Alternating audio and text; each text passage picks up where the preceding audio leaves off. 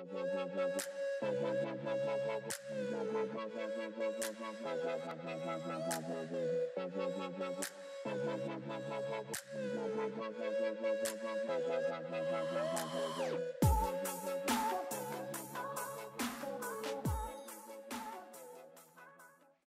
everyone, welcome to today's webinar with Buro Happold and Vanguardia.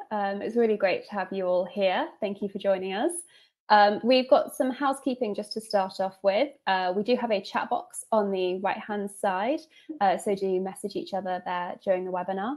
And we have already put the questions that you gave when you registered in the Q&A box. So we will try and go through as many of those as possible. We do have a lot of them. So if we don't get to your question, then we will send you a written question answer even after the webinar starts. And then we do have 2 polls in the polls tab on the right-hand side. So vote in those throughout the webinar. And now I'm going to hand over to our speakers. We have Jim, Ben and Daryl, and they all have really different areas of expertise in AV and acoustics. So I'm really excited to hear what they've got to say. And then later on in the webinar, we will also have an interview with Joe, the sound director of U2.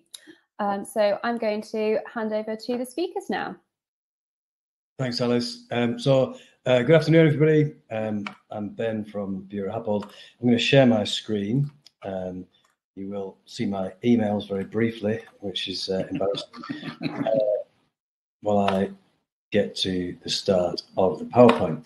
So we talked this afternoon about the venue experience, which is about optimizing sound and atmosphere in venues, and that can be venues of any type. It could be all the way from stadiums and arenas through to theatres or recording studios or small auditoria, anything like that, anything where the audience experience is really critical to the event. And unfortunately, you're going to have to put up with me first, I'm afraid, and I'm going to talk a little bit about physics, so apologies for the kind of back to school nature of the first few slides. But what I'm hoping to do is give everybody a very, very high level grounding in the phenomena that we look at when we design in venues, which will hopefully make it easier to understand some of the really exciting projects that my friends Jim and Daryl are going to come on and talk about in a moment. So some of the key acoustic phenomena that we think about when we're designing venues, the first 2 that I'm going to talk about are noise breaking in and noise breaking out of a venue. And noise breaking in is, very typically from transport sources. So that could be aeroplanes, it could be rail, it could be road noise. And obviously, any noise breaking into the building is going to dramatically impact your atmosphere if you're trying to listen to speech or music or a recording or anything like that. And that has massive implications for the architectural and engineering design in terms of things like the facade design, the ventilation strategy, the glazing, the roof, all that kind of thing that impact very much how much sound can get into the building. And the opposite of that is noise breaking out of our development. So that will be the noise that's generated by our performance space or our venue on any nearby noise sensitive receivers. So if we imagine that we've got a venue where we've got bands playing or DJs playing, generating high levels of amplified sound, then those same things that we thought about in terms of noise breaking in, the building envelope, the ventilation strategy, the glazing, all that kind of stuff, impacts how much noise our neighbours receive from our venue. And that has significant implications for things like planning and, of course, just good relationships with the locality. And so very schematically, this is noise breaking into a development. We've got our transport noises and potentially our noise sensitive things going on inside. And a great example of that is a development which we are almost about to complete. This is the BBC Concert Studios in London, and I'm going to use a laser pointer here. And this is a new concert hall for the BBC Symphony Orchestra, as well as a new recording studios to replace Maida Vale recording studios. And this big rectilinear box that sits on top of the development here is the new symphony hall for the BBC Symphony Orchestra. And it's interesting because you can't see it in this render, but at the front of the site is an access road to the site for HGVs.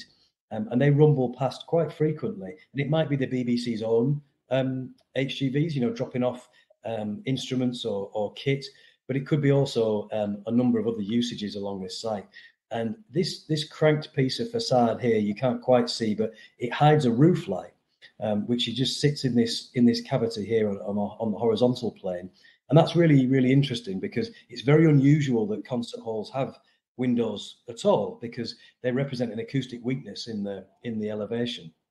And of course, if you're recording, you know, a piece of classical music and you can hear an HGV going past, then that completely ruins the recording. But the client was very keen on having a window in the development, because the orchestra can sit in the same room for maybe, you know, 10, 12 hours a day sometimes. And if they don't have a sense of the passing of time, it's a really difficult thing from a sort of health and well-being perspective. So what we ended up with here to stop the noise breaking in from the HGVs through the window was an enormous, completely unique piece of glass, basically, that's about 1.5 meters thick. And I went to see it being tested in Germany, where it was being built, and it's quite a thing. In terms of noise breaking out, then, you know, schematically, again, we have our entertainment noise, a drummer, or possibly, you know, building services noise located externally, and that's impacting on our nearby noise sensitive receptors. And what that, you know, an example of where we've designed that out in real life is, this is the factory in Manchester, which is a big kind of warehouse venue type project. And this external elevation along here divides the warehouse venue from some residential apartments, which are really quite close. They're about 20-30 meters away. And so this is a double skin facade. And one of those skins is precast concrete sitting on an array of rubber springs that allow the concrete to move actually in 4 directions, you know, north, south, east, west kind of thing.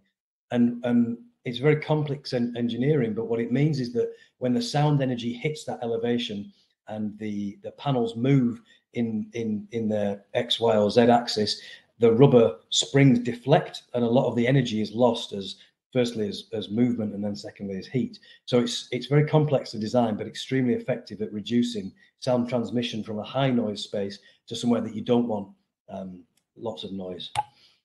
The next couple of things I'm going to talk about are sound insulation and room acoustics.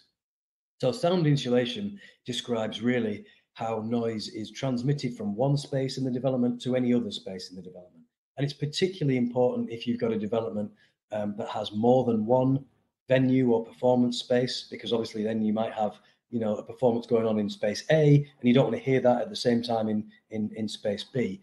And obviously that impacts things in terms of architecture and engineering around walls, floors, doors, internal glazing. All those kind of things are really important to get right in your venues. You know, a cinema would be a great example, where you don't want to sit in screen A and hear one film at the same time as you're hearing, you know, noise coming through the wall from screen B. And room acoustics is probably what people think of the most when they think about acoustics. And it's really how sound is reflected or absorbed within a space. So if we think about 2 very different examples, a cathedral or a cave feels acoustically cold. You know, that's it generally, the room acoustics generates the feel of the space, the real experience of the audience. And it feels cold because it's a big volume, so it's a huge space with lots of very hard surfaces, so sound bounces around a lot. And if you contrast that with your bedroom at home or your lounge at home, it probably feels acoustically warm. You know, there's not lots of echo and reflection. And that's because it's a smaller volume, so it's you know, there's not much space for the sound to bounce around. And also there's lots of soft furnishings. There's probably carpets and curtains and sofas and all that kind of thing. And the room acoustics is really what makes or breaks a performance space. So, you know, a venue that has a reputation for having good acoustics is loved by artists and audiences. And, you know, a venue that's known as having bad acoustics will get terrible reviews on TripAdvisor and, you know, online and all the rest of it. And some artists will say that they don't want to play at venues that are known to have bad acoustics because it makes them sound bad.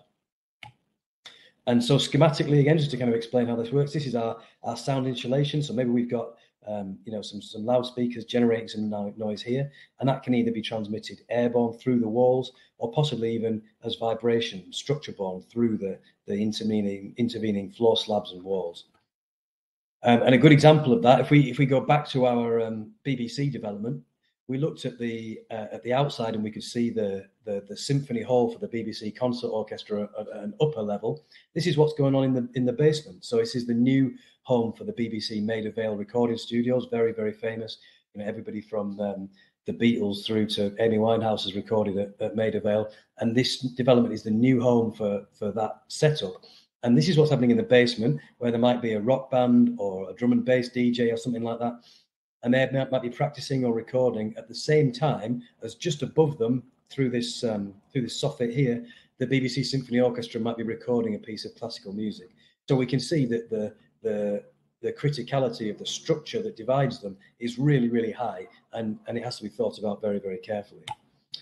And in terms of room acoustics, schematically, if we imagine that this is our audience area and we've got a performer or a speaker at the front here, what we really want is for the audience to hear as much as possible sound which arrives to them what we call direct. And that means that it hasn't been reflected from any walls. And it means it's the clearest sound because it hasn't been subject to any reflections, and therefore there are no delays between or there are minimal delays between the presenter or the performer speaking or making sound and they're arriving at their ears. And the thing that we really want to avoid is sound which goes the furthest distance in a room and then bounces back to the people which are furthest away from that surface. So in this case, we might make the rear wall, the one that's shown blue here, as a sound absorbing surface, which prevents the idea that the sound might bounce off it and then eventually arrive at this person here very late, because that will confuse her ability to hear what's going on. And in a performance setting, that looks something like this. So we've got our performer at the front here, who's playing his piano, and the direct sound that lands on those audience members right at the front of the development will be really, really clear because it's not been subject to any reflections. What we really want to avoid is this happening, that those same audience members receiving sound which has been generated all the way to the back of the development and then bounced all the way to the front. This might take half a second, something like that to happen. And what it means is that they will be hearing an old note, if you like, at the same time as a new note, which really, really blurs the performance and makes it very muddy and unclear. So what we might do in support of that is make these very far away surfaces possibly sound absorptive to stop that happening.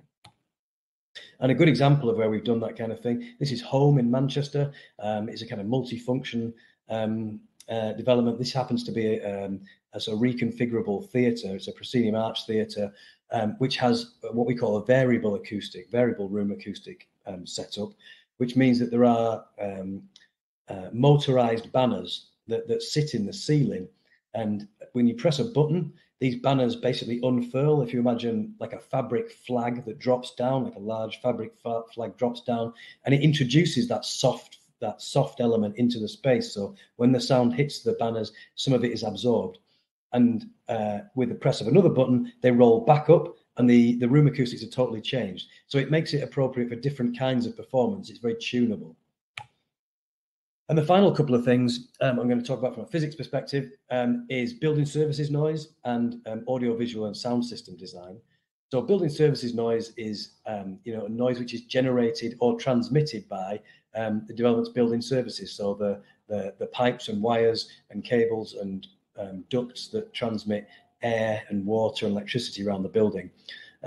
It's usually the air handling systems that are the problem. Everybody can remember, I'm sure, being at a performance of some kind where you could hear a fan going in the background, or you could hear air movement or something in the background, and that's a significant impact on experience. And in terms of audiovisual and sound system design, my friend Daryl's going to talk about this in much more detail in a moment, but it's critical to performance because alongside the room acoustics that we talked about before, the sound system design is really what defines the audience experience. It's what people hear. The speakers are what produce the sound. So it's really, really important. And schematically, again, this is our building services noise generation, where our fan is generating noise here and maybe transmitting it to other parts of the development. And an example of where we've looked at designing that out as being a problem is the Spotify headquarters, both in Berlin and London. And this one is the Berlin one. and the Spotify wanted to use their main atrium as a performance space as well. So you can see there's a drum kit and stuff set up in here, but it's quite a highly it's a dense occupancy space. So all of this is kind of informal work space, which meant that they were pumping in quite a lot of air into the space so that people could breathe and it didn't get stuffy, and CO2 was controlled and all that kind of stuff. And we realized through the design that actually they were pumping in so much air that people were going to be able to hear the fans and hear the air movement even when there was a gig going on. And so we introduced a kind of bespoke set of attenuation measures, which meant that the sound level from those fans was brought right down. And that's it for me. Hopefully I didn't kill you to death with deadly physics. I'm going to hand over to my friend Jim. Good afternoon, everyone. It's Jim Griffiths, Vanguardia and Buro Happold. Just a quick introduction. I've had 40 years experience in acoustics and sound, and I'm pretty well dealt with many stadia, arenas, expos, Olympics, theme parks and theatres. So I very much come at this from a practitioner point of view. Ben's clearly gone through some of the physics. So I'm just going to look at a few examples here of how we can get some experience in terms of the atmosphere, and on top of that, also manage an artist, so I can sometimes see it from the artist point of view. You've probably all heard of, or probably seen, or hopefully been to Tottenham Hotspur Stadium. I was very fortunate to work on that in terms of acoustics and in terms of sound and AV from a Vanguardia point of view. And Buro Happold actually did a lot of the structural engineering and mechanical electric engineering and 1 or 2 other services as well. So it was a great one to work on, and we spent a lot of time understanding what Tottenham are trying to achieve in terms of the acoustic performance they require. Coming out of that, something I've developed is an atmosphere wheel, and this wheel, whilst showing it for sport, it also applies to many other indoor venues, and looking at all the different variables that affect the atmosphere. And in, say, for football, you might be a team. If the team aren't playing well, then actually if there's no energy getting into a space, then it doesn't matter how good or bad the acoustics are. And then of course that generates into the supporters, where they are, the visual connection, the capacity. Have you got the capacity right? Do we need to drape some areas off, getting groups of light people in a particular space? And then we have some of the design elements, which is the bold acoustics. Minimize gaps. Don't have lots of gaps where the energy can flow out, the sound can flow out and reduce and cause environmental issues. Looking at the roof, looking how you get the roof angled so you get the right sound, keeping in the venue and maybe propagating from the away to the home supporters. And also a very important thing when it comes to football is the separation distance between where you are from the crowd audience to the actual view of the play, and getting close to the actual sporting activity. And of course, then we can use the sound system. We can use the sound system, how we build the whole venue, along with the screens as well, which is very important. And look at using it not just for public address announcements, but actually building the whole atmosphere. And we can do other techniques like convolving the sound and so on. So what I quite often get is the first thing to go into a stadium, an arena, a theme park is, the client might say, I want this atmosphere to be intimidating, and bang the desk when they do that. And that was from Daniel Levy. And then it's a matter as a sound acoustic consultant to understand what that means. How do we generate that brief into something, into reality? And we have British standards. We have what is intimidating one end, and it's the sort of design element come somewhere in between, and trying to understand what that is and how we achieve it.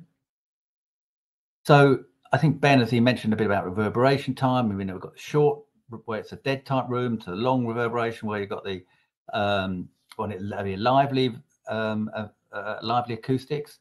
And also we've got to consider about the sound system and how that's got to perform. It's got to be intelligible for people, which is very important. And there's standards available for that. So on many venues, and we try and build a venue for both sporting atmosphere and also to achieve good sound quality, say for a concert. And there's a balance, an optimum balance between that in terms of reverberation time, the design of the building, and whereabouts you put the sound system and the type of sound system you put in. So all those need to come into it to get a balance between sport and concert acoustics. So this is just an example here of, well, let's just put absorption across all the roof, and then we get reflections, and most of the reflections then actually just come back into the stand that you're generating the energy from. A better way, and something we did at Tottenham, for example, is you just treat a certain amount of the roof, and therefore we got reflections then going to the upper and lower stand, and also going out onto the pitch. So you've got connectivity between the upper and lower stands, or you've got a connectivity with the players on the pitch. And if you do some other careful designs on the roof, you can get connectivity with the opposing supporters in the away stand. And this just shows the extent of what we did at Tottenham. You can see the sound system there, which is also an important part of the whole atmosphere. And then we have acoustic absorption at the rear, and then we have perforated panel lining, and then there's the opaque cladding right at the edge of the roof. One thing we use again from a practitioner point of view is how does this really work? And at Tottenham we use an acoustic camera, which is a camera with 80 odd microphones, and you can actually take a picture of what the sound actually happens during a live event. And this was a Tottenham Chelsea game, one of the first few that was held in the stadium. And you can see how that's a big south stand where we had 17,500 supporters, and how the energy there generates from there, and then is propagated down the pitch to the small away stand, as you can probably see right at the far, which is generating a certain amount of energy, but not quite in the same way as the 17,500 people. So it's a useful pictorial guide for maybe the client, for example, at the end, to show this is what we've done, and you know, hopefully it's worked. And I think anyone who's been to Tottenham will say that the atmosphere is pretty spectacular. Just saying about sound system, just a very quick comment. Sound system incredibly important. We have 4 different types of levels of sound system, and this is some of the top end ones. This is at Wembley. More recently, we've got rotating delays, whereby you actually rotate the sound system depending on whether you've got a sporting event or whether you've got a concert event. When concerts come in, we rotate it so it's in line with the sound from, say, the end stage, or if it's an Ed Sheeran concert in the 360, which he did recently, then we leave them as it is or just slightly adjust them.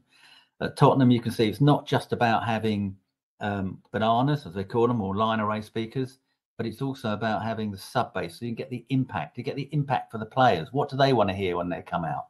And certainly there's certain things when I interviewed some of the players about them coming out, what they wanted to hear, and they expect a certain amount of energy as they come onto the pitch. So you need good quality systems to be able to do that. I've been concentrating much on outdoor, but there's a lot involved with indoor spaces.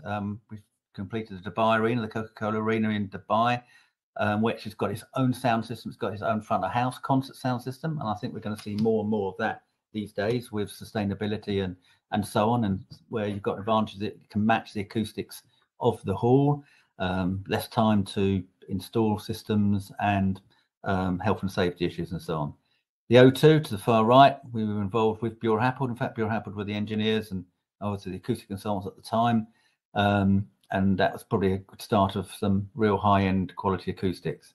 At the bottom side, we've got there for the Dubai Expo, and there was an interaction between lots of different areas. So there was how you can generate different activities, different atmosphere in different parts of the building without having activity interference, and that's quite important in this particular aspect, so that one area doesn't affect another area.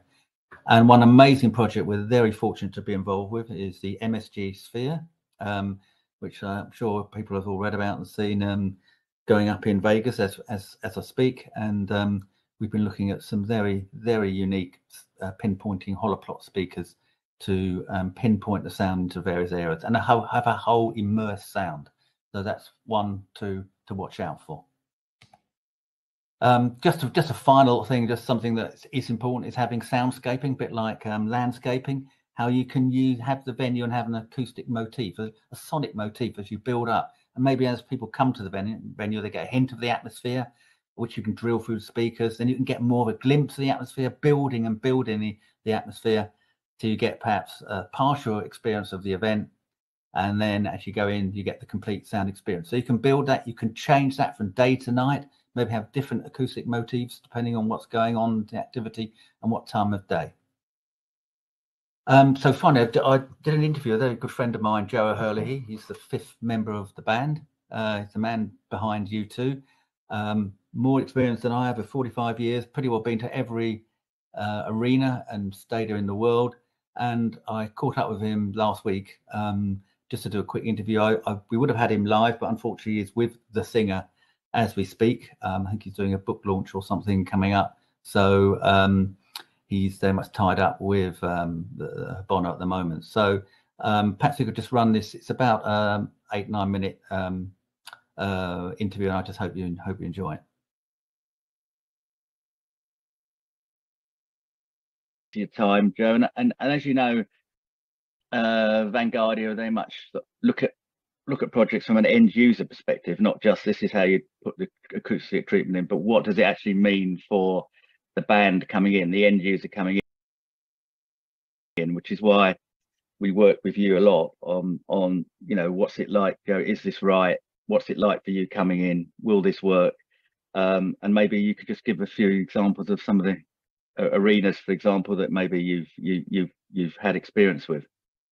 Yeah, that's exactly it, Jim, and that's exactly why I got involved with Vanguardia all those years ago. I mean, it was quite basically to be a conduit in the context of being the end user and experiencing the end user effect and stuff like that. It's the vital ingredient, I think, when you're sort of renovating something, or you're doing acoustic treatment, or you're engaging in a way that it's so important that you have the end user perspective in mind. Most arenas are built multi-purpose, multifunctional. So the concert industry and music industry is part and parcel of the calendar year for that particular arena, whichever it is, because it's normally the sporting franchise is the anchor tenant, and you do end up going to a particular venue, be it this arena, be it that arena, and it depends really on when you get your schedule. Like, for instance, I'll take you back to a scenario that you will probably remember quite well, which was it was the Hydro in Glasgow, and we were performing at the MTV Awards, and it was probably the most horrendous acoustic sound that I've heard in my lifetime with the band and stuff like that. So much so that it was almost impossible to play on stage. I know that previously, in the context of other artists that were in the Hydro, like Eric Clapton, for instance, he found it particularly difficult. And I went to you, Jim, cap in hand, and saying, "Oh my God, can you please do something with the Hydro?" Because it's like in a very bad shape, And I think Harvey Goldsmith's been back contacted me as well. I think one of his shows, I don't know if it's Rod Stewart or whatever, but yeah, and I mean, it was just, and that's just one, for instance, case in point. But I remember, like, quite a few years later, when I got my schedule in, okay, we're going to do this tour, and this is what we're doing, and you immediately look at your venues, and you go down the list, and you see Glasgow, and across from it you see Hydro, and it's an oh my God situation, because you go, oh, we're not playing there. How did we end up in there, But again, having spoken with you, Jim, you told me about all of the acoustic treatment that was done. And, I went and had like a pre-production visit there. And I mean, sonically, it was night and day, the change and the difference, the acoustic treatment. That's great. I mean, it was just brilliant. Really good. And there's other arenas that you know, that you've been involved in. Like for instance, when we get our date sheet again and you look at Paris and you see Palais d'Omni Sport de Bercy and you kind of go, oh my God, you know. And I mean, that's like was designed specific as a sports arena, like for ice hockey, for basketball, for everything.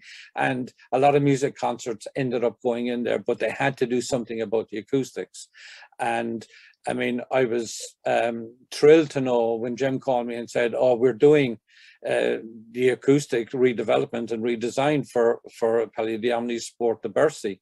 I know it's called the Accor Arena, and U2, we had the pleasure of opening the new revamped arena. We had 4 nights in there, and it was a delight, Jim. I mean, it was absolutely fantastic. And I mean, the importance of acoustic design, concept treatment, and all of that sort of thing is such a night and day element in the difference between, you know, an artist going on stage in a proper acoustic environment. There's a certain air of being comfortable in your surrounding, and you get the best out of the arena. And you also get the best for your audience out there, because, you know, the acoustics are not going to be, you know, very ambient and very reflective, and all of the things that are, you know, synonymous with arenas that are not designed specific for the concert music industry. You know, that's another one of them. You know, I mean, the London O2 Arena, Jim, I mean, that was a dream. And I mean, being involved with that for as long as I was, with every aspect of it, and you know, seeing that through from the very beginning. And the great thing about that is that, you know, that was a design build, and we were involved from the very start, which is the essential ingredient in moving forward with stuff like that. You know? And it's interesting that one we did, you know, as Vanguardia, and also Buro Happold, who now Vanguardia part of Buro Happold, also did all the structure engineering. So it's a good tie up for us. Yeah, absolutely. You can see that the combination obviously worked back then, and it's good to see that going forward the combination is now going to be very proactive in future arena development, you know. Brilliant. And Joe, one thing I did realize about, you know, people look at it maybe getting the arena right for the audience, but it is also important to get it right for the artist. And, you know, the artists, when they first come in, when they're doing a rehearsal. And I know we've had examples at Wembley where we had to do something, Wembley Stadium, and I know there was at Staples early days with Bruce Springsteen. So it is important to think about what the artist is getting and rehearsals. I don't know if you've got any comment on that. Yeah, I mean, the vital ingredient really is to please the artist, and ultimately artists will find out how good, bad, or indifferent the venue is, or what the building is doing in the context when they do their sound check in the afternoon before their show that evening. And it's the thing. It's basically a decision-making process where the artist will turn around and say to the promoter, well, you know, the next time we're in London, we have to be in the O2 Arena because we're not going to play anywhere else, you know, or, you know, when we go to Paris, we have to be in the Accord Arena because we know the acoustics are really good in there. Absolutely, Jim. And, you know, you can throw Wembley in there as well, because we fixed that before we fixed anybody else. We fixed it, Joe. Did we fix it? Absolutely fixed it, yeah. And I mean, you know, Coldplay have just been in there for 6 nights, and I mean, a huge success for everybody concerned, for the facility, for, you know, everything, because I remember the horrific days going right the way back to when, you know, sound abatement and all of that with Brent Council was just quite difficult to you know, to achieve. And Vanguardia were definitely completely instrumental in making that whole thing work. And you know, it was the start of something which now is an industry standard, Jim, which is fantastic.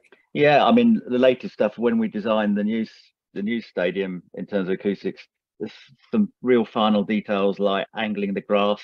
So if anyone goes to Wembley and you have a look at the glazing for all the executive boxes, you'll see them angled to try and reduce reflections to get a better quality sound. There's no gaps in between the roof, so the sound stays in the arena and we get great atmosphere for events.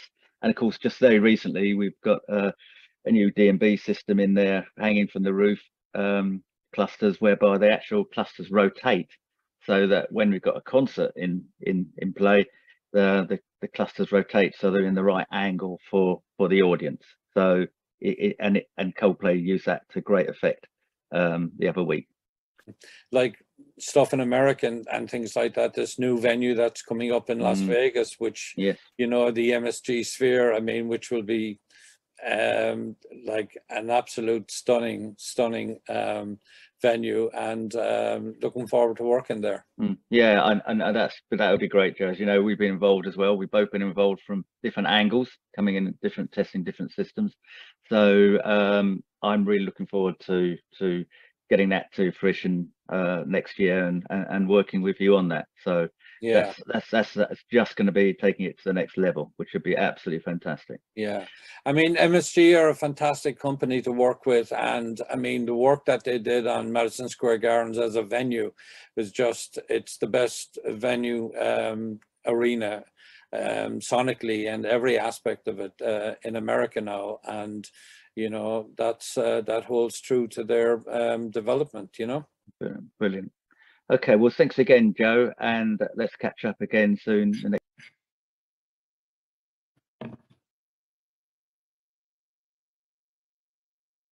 All right.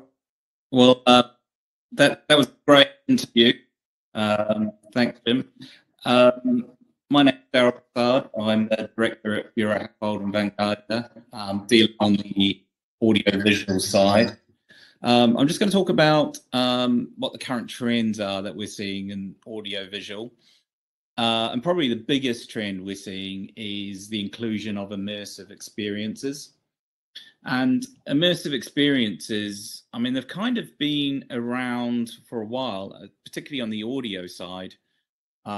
We listen every day that in what is probably the default immersive audio format, which is stereo. Stereo was invented in the 1930s, but it's only taken, it's taken a long time for it to become popular. It was only until the 1970s where stereo became quite popular. And that's now the default immersive audio format. But actually, as a format, it kind of really sucks, because ultimately it only works when you're on the direct center line between the two loudspeakers. That's when you only get the stereo and immersive effect. And if you go to a gig, it's impossible for everybody to be standing on the center line. So you either tend to hear sound from the left-hand side, left loudspeaker, or the right loudspeaker, but you don't actually get any benefit from perhaps it being in stereo at all. I mean, ultimately, what you want to do is be able to localize sound to the exact position where the performer is on stage. And there's a number of ways to do this. In terms of spatial audio, there's a number of formats, and actually these formats again have been around since the 1970s. There's formats such as binaural, ambisonics, wavefield synthesis, and it's only recently that these formats are gaining traction. So you may have seen Apple have a spatial audio with their AirPods under the Dolby Atmos banner, but actually what this is just it's based on binaural principles. And then there's manufacturers, loudspeaker manufacturers, that are doing a big push into spatial audio. So we've got examples of D&B Audio Technics Soundscape, like we have in the image there, Acoustics, Alisa, and Maya Sound SoundMap. But what's really cool now about the tools again have been around for a period of time, but where they're moving to now was actually creating sets of tools for creative people to be able to create content easily. So we've had a very, very technical sound system and equipment, but now it's been put in the hands of creative people. So this is where we're going to get the content, the really exciting things happening. A great example of an immersive venue is Alternet. So we've been involved in Alternet, where we were involved on the acoustic side. But this is a fully immersive venue. It's multiple venues, 3 above ground, including a basement, more traditional gig-like venue. But these are full 360 immersive LED experiences. So there's LED on all 4 walls and the ceiling. And as you can see in the image, the whole facade can open up to inside and outside. So there's actually external LED, so they can do advertising, show things on the outside of the building. On the inside, there's a full immersive video experience. And to couple that, there's also a full immersive audio system in there. Now, these venues have been built with no specific stage position and no specific way to set these buildings up. It's literally just a blank canvas for creative people to come in and create shows around bands, gigs, absolutely anything. So it's going to be truly exciting to see what people actually come up with and how they figure out how to use this space. Yeah, I suppose what we're seeing also is a kind of a step change in loudspeaker technology. So there's a couple of companies out there that are producing what essentially are called plane wave loudspeakers. So there's Holoplot and EDC Acoustics. But what they are is they're loudspeakers with a huge number of individual drivers in it. So in the case of the image we're seeing there's 96 individual drivers in one loudspeaker box, and each loudspeaker box can be arrayed to make bigger and bigger loudspeakers, but each loudspeaker is driven by its own individual amplifier channel and its own individual DSP. Now, these loudspeakers are kind of really can only come around because of the drop in costs in processing and amplifiers. But when you've got 96 different drivers on a loudspeaker, you can do some quite cool digital processing to be able to send sound where you want it. So you could beam individual sounds to different areas of the auditorium, or you can shape that sound. But what it really does is give you complete control of where you send sound. So then you can create special effects, you can create spatial audio, you can give people that immersive experience. And obviously one big project where the Holoplot system is going in is the MSG Sphere. The MSG Sphere, obviously the first one's been built in Las Vegas and the second one to be built at Stratford out in London. And, what we have here is the largest and the highest resolution LED screens on the planet. There's nothing bigger and nothing with the highest resolution. But what's really been really interesting and really clever is actually the LED screen is acoustically transparent. And so those Holoplot loudspeakers are actually going to sit behind the LED display, so you're actually not going to see the loudspeakers. So the loudspeakers will be invisible to you, but there'll be this ability also to throw this 3D immersive environment. So not only are you sitting in the middle of a giant LED dome, you're also sitting in the middle of a giant immersive loudspeaker experience. And it's going to be truly unique. Of course, the big thing is that there's no content to put on a display like this. So obviously MSG have had to create the Sphere Studios, which is a place where people can go and create content for this space. And it's also been announced that U2 will take up the opening residency at the MSG. So obviously we had a great talk from Joe, and we really can't wait to see what Joe's going to put on in a venue like this. I suppose the next big thing is really about the fan experience, about engaging with the fans and creating more of a venue and an event and an experience for fans. So what we're seeing with venues is that there's a big focus not only in the audio and the sound system and the video and the LED experience, but also lighting as well. So nowadays it's expected that there'll be a rich multimedia experience in venues, and many venues are upgrading their sound systems and digital displays to sort of meet what the fans' expectations are. And also the venues, today need to be really flexible. So you might design a venue one day for a certain intent and purpose, but when they actually get to use it, they find out that, hey, a corporate wants to hire the venue and use it for a different hire the venue for a corporate function, and then all of a sudden it's a different usage, and you have to change that venue around. And so, you know, in some ways, you know, the use of digital displays and advertising opportunities are great for a venue. One day it could be a football stadium with the football club branding. The next day it could be branded for the corporate event. The next day it could be branded for the band, or, you know, whoever's playing the gig. So digital displays give a great opportunity in terms of flexibility of how they can, you know, quickly change the look and the feel of the stadium, branding, advertising. And of course, the big thing behind it is it actually creates revenue generation opportunities and sponsorship opportunities. I mean, so here we've got, this is Tottenham with a Lady Gaga concert. And then on the next slide, this is just an example of the sort of displays out in the food and beverage area. So again, the football branding's gone, the food and beverage branding's gone, but what we have is Lady Gaga branding for the event, but also some advertising for upcoming events as well. So the next, I guess the next big thing we're also seeing in terms of venues is, you know, the creation of the app. And the app is great for many reasons.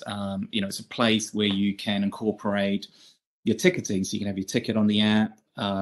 It's a place to see and understand what food and beverage opportunities there are. There's opportunities to pre-purchase food and beverages, pick them up at half time, things like that. Retail and merchandise. So these are great in terms of revenue generation.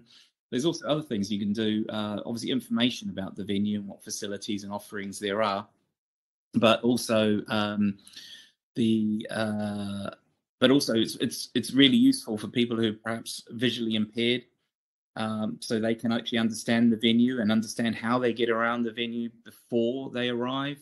And there's also opportunities for branding, you know, partnering with Uber or things like that in terms of avenue and revenue generation.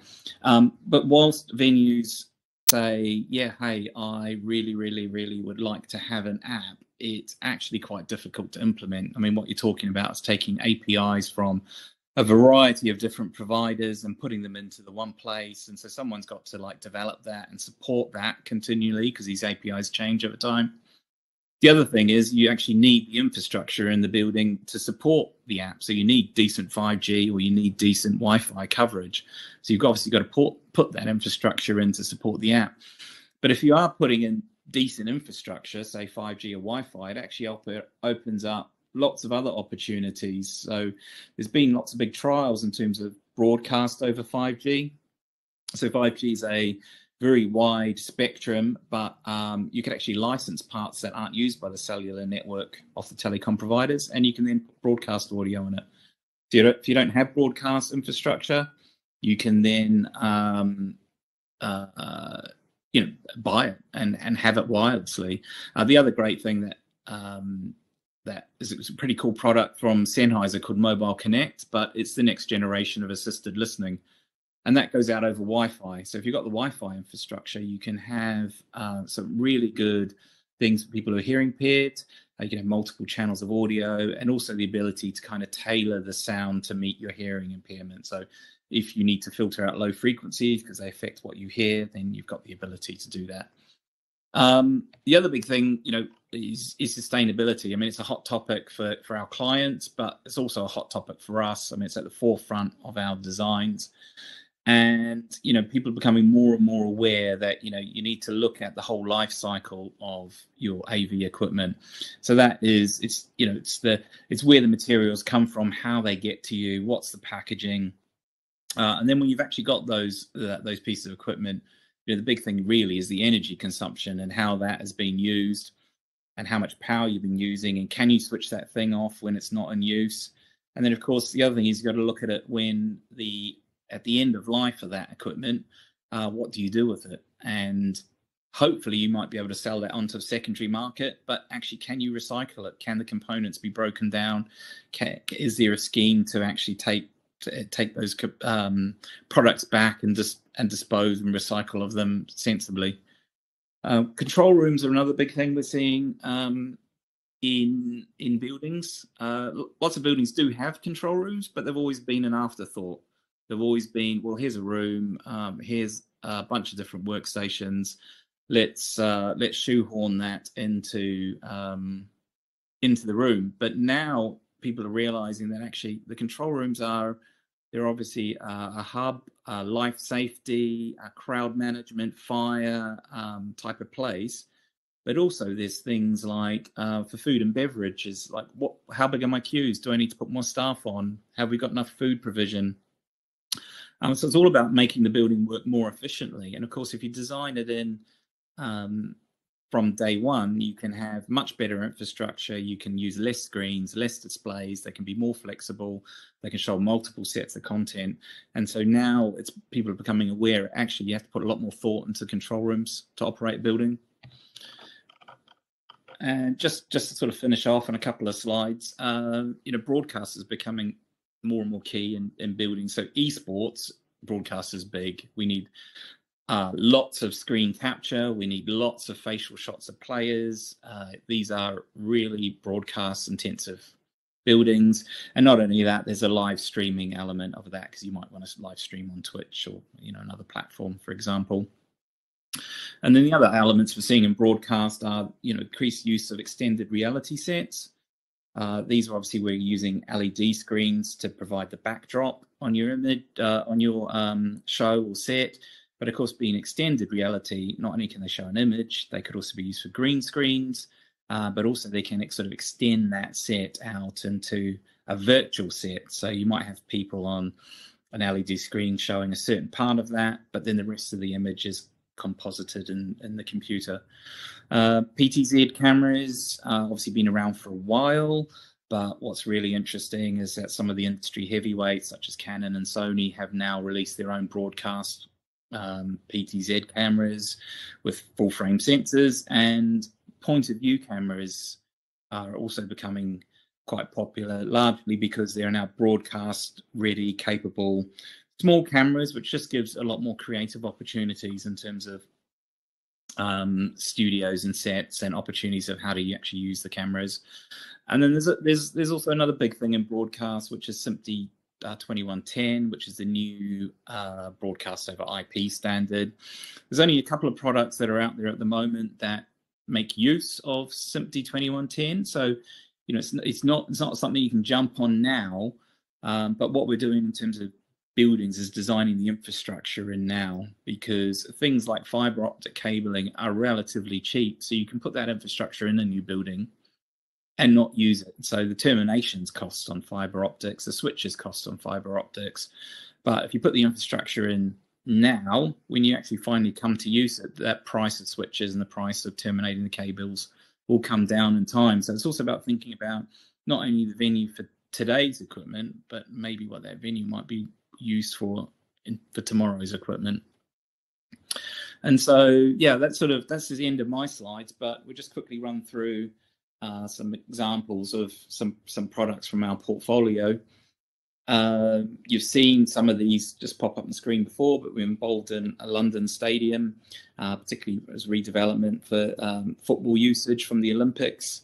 Coca-Cola Arena, Jim mentioned before, with its own dedicated sound system. The O2 Arena in London, that gym that must be going for about 20 years now. A fantastic venue. But also, we're not only involved in buildings. We do pretty much all of the major festivals in the UK, including Glastonbury and all of the other bigger festivals. But there's also not big buildings and not big festivals. We're also quite involved in a lot of smaller venues. So this is Lockery Festival Theatre, which we just did the new studio on, which just opened last week. Delaware Pavilion, where we've designed a new sound system and lighting and technical infrastructure. And Benenden Music School, which is a very small concert hall as part of a school. So and that sort of wraps up our talk. Over to you, Alice. Thank you so much, everyone. That was really fantastic. So I'm just going to make sure everyone's got their mics on. I think they do. So we have about 5 minutes for some questions. So I will get started. In an old, larger venue with odd structural elements, how can you ensure all the audience are having the same acoustic experience? Shall I? I'll tell it on as.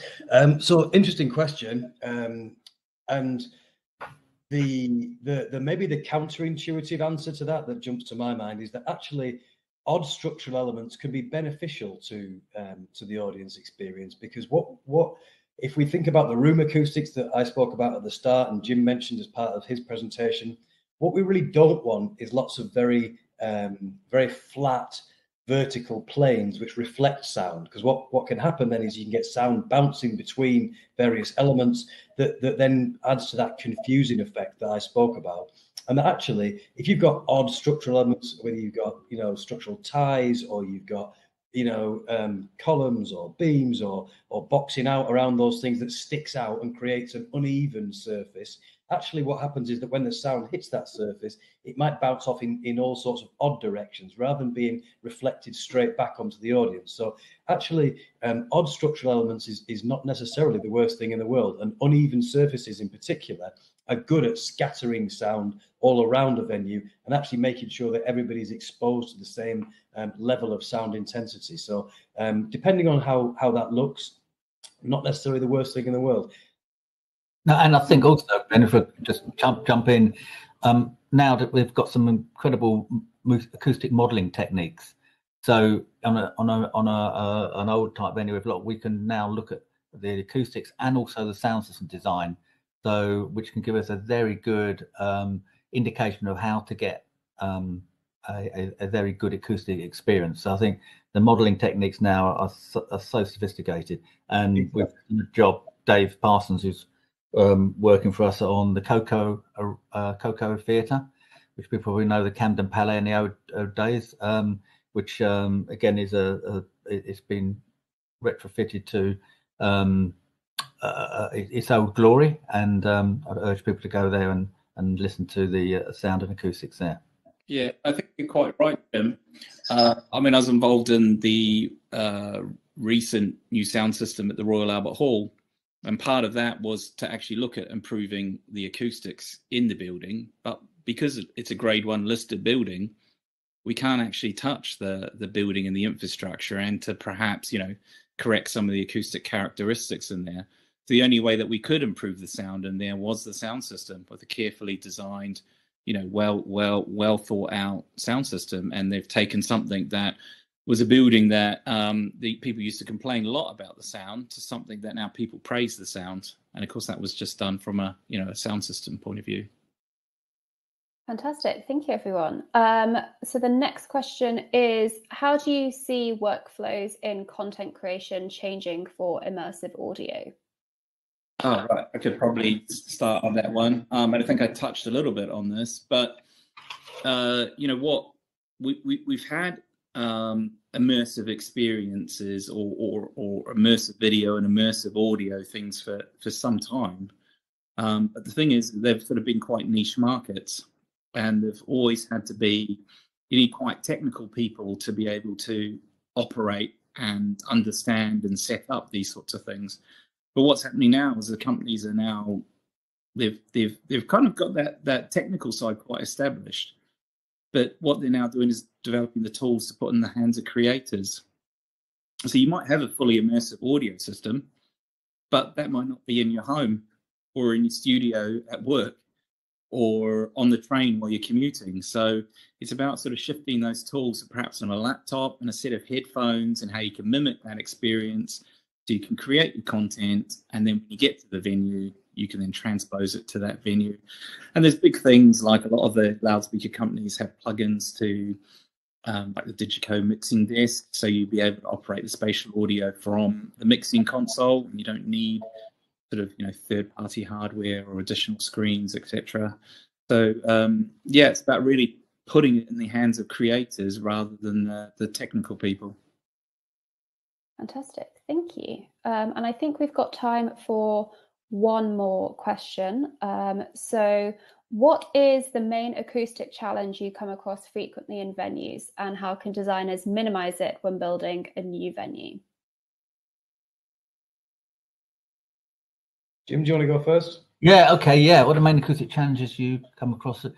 I mean, the main acoustic challenges, I think, are what I described earlier, is about getting it right for sport, getting it right for clear and intelligible announcements, and getting it right for music. And I think Ben showed about having the last thing you ever want to do on a venue that's going to be used for music is hearing an echo, a long delayed reflection. And if you hear that, you know, everyone wants their money back, or in certain places. So get it right. Consider that if you might design it well for sport, but consider that you might be putting a very large sound system down one end of the building and throwing sound into the other part of the building, and therefore it's a huge consideration to consider. Yeah, I've got another slight take on that, which is being involved in the design process with this. You'd think that in a lot of live music venues that acoustics is would be the number one priority, but when you're talking about adding sound or acoustic treatment over hundreds and hundreds of square meters, the cost adds up. So quite often you get getting this sort of value engineering type scenario, but it's something that if you've got a music venue, you need to think about the acoustics. It's really, really important. It's a big part of the show, so you've got to get the acoustics right. You might have to spend extra money just to get that really great venue. And we heard from Joe earlier saying he only wants to play in venues that have good acoustics. They don't want to go to venues that they know are bad. Mm-hmm. And I think that's the same for a lot of performers and also a lot of the audience members as well. Yeah, and finally, from my perspective, Alice, one of the biggest challenges that I come across is the balance between sustainability and good acoustics in venues, because we talked about sound insulation, about how you prevent sound from getting one space to another space, and that typically comes through providing very large, very thick, and very massive elements. So, for example, a 1 meter thick concrete wall, fantastic for sound insulation. It's great, right? You're not going to hear very much on the other side, but the embodied carbon cost of building a 1 meter thick concrete wall is outrageous, and it's very challenging to marry up those two considerations. And the best way to do it, we found, is to actually think about the master planning of the development at a very early stage. So let's not put our two most sensitive venue spaces in the venue right next to each other. Actually, let's have one at one end of the development, and then have all the toilets and cloakrooms and stores and all the rest of it in the middle, and put our other one right at the other end. And then maybe we don't have to have those 1 meter thick concrete walls, and maybe we can just save a little bit of embodied carbon through our design process, just by smart thinking rather than engineering out the solution. Well, thank you. That was a really great answer. Unfortunately, I don't think we have time for any more questions. They are all fantastic, though, so I will be sending them back to the people who submitted them with some answers from these fantastic speakers here. So thank you so much, Jim, Ben, and Daryl, for your time. This was really, really fascinating. And thank you to everyone for joining us today. And if you want to find out more information about Buro Happold, we do have a button you can click down at the bottom. And yeah, thank you again, everyone. Brilliant. Thanks, everyone. Thank you.